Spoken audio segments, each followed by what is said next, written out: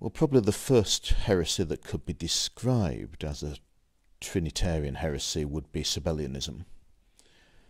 And this is the belief that the Father, the Son and the Spirit are all exactly the same entity.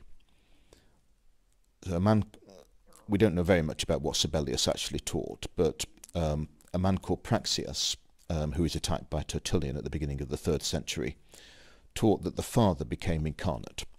So the sonship is just basically the Father's humanity, and the one who died on the cross was the Father in human form. And this was attacked by Tertullian on the grounds that the Gospel plainly doesn't say that. The Gospel plainly represents the Son as a distinct person from the Father. But a similar heresy was taught in Rome at the same time by a man called Noetus. So this would be a denial, really, that there's even a binity. There's not even a distinction between the Father and the Son, let alone a distinction between the Father, Son and the Spirit. And the people who held this position accused what we now would call orthodox writers of being ditheists or tritheists, that's to say people who believed in 2 gods or people who believed in 3 gods.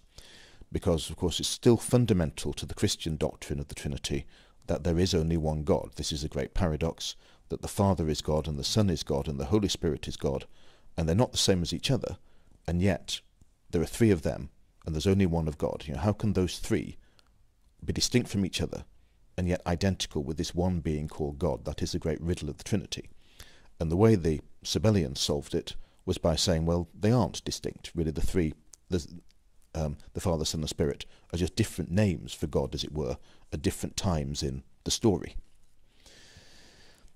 Now, once it had been clearly established that there were 3 distinct hypostases, the great danger then, as the Catholic tradition would see it, is that these 3 were not equally recognised as divine. So what we call the Arian heresy maintains that really only one of these 3 beings is God. And the second person of the Trinity can be called God, and indeed he is called God by Arius, but he is only God because God the Father has conferred upon him the attributes of divinity. So whereas God the Father has all the attributes of divinity by nature, he is by nature and eternally omnipotent and omniscient and omnibenevolent and so on. The Son has all these attributes because the Father chose to confer them upon him. And also the Son hasn't existed eternally. You can't quite say he was born in time, according to Arius, because Arius thinks that time only came into being with the world. But you can't describe the Son as eternal either. In some way or other, the Father existed before him, and the Father created him, as well as begetting him. Now, the Council of Nicaea was held primarily, well, at least its creed was formulated primarily to condemn Arius. And so the Council of Nicaea asserts that there never was a time when the Son didn't exist.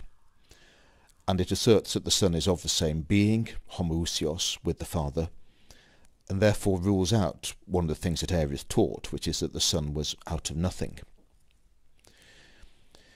But even the Nicene Creed didn't decide all the things that we now regard as part of the doctrine of the Trinity. It quite probably, for example, didn't forbid the term created.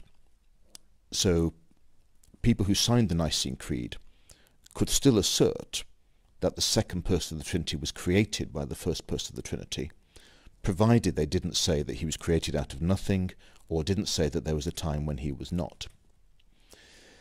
But Athanasius, the Bishop of Alexandria, who became Bishop of Alexandria shortly after the Nicene Council, strongly maintained that if you believe the Nicene Creed, then that's just not consistent with believing that the second person of the Trinity is created. You must say that he was begotten, and you must say that his relation to the Father is analogous to that between a human Father and a human Son, in the sense that they have the same nature, but not analogous in the sense that a human Father is always older than his Son. That's not true, but it is true that the Son and the Father in the Trinity have the same nature. And this was the opinion that eventually prevailed. So by about, say, 50 years after Nicaea, anybody who said that the second person of the Trinity was created would have been called a heretic.